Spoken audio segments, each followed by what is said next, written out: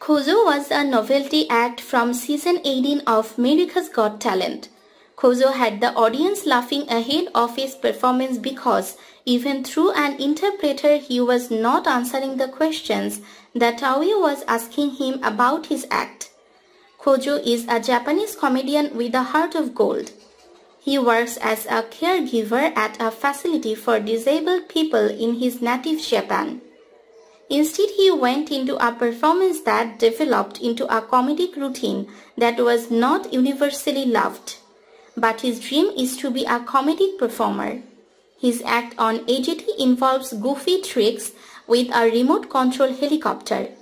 While he fulfills his noble calling as a caregiver at a facility for disabled individuals in his homeland, his true passion lies in the world of comedic performance.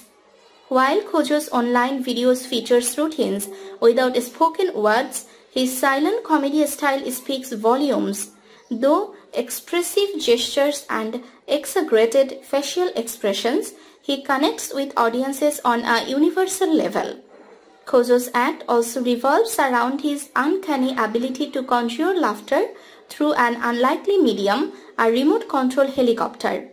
With a mischievous glint in his eye, he is seen effortlessly maneuvering the miniature aircraft on his YouTube channel, delighting audiences with a medley of goofy tricks and unexpected surprises.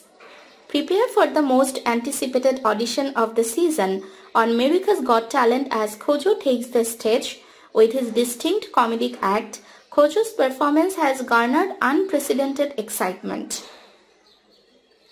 Blending slapstick and physical comedy infused with a generous dose of goofiness, he is set to captivate the audience with his masterful non-verbal gags. Get ready to witness the comedic storm unleashed by Kozo as he leaves everyone rolling with laughter.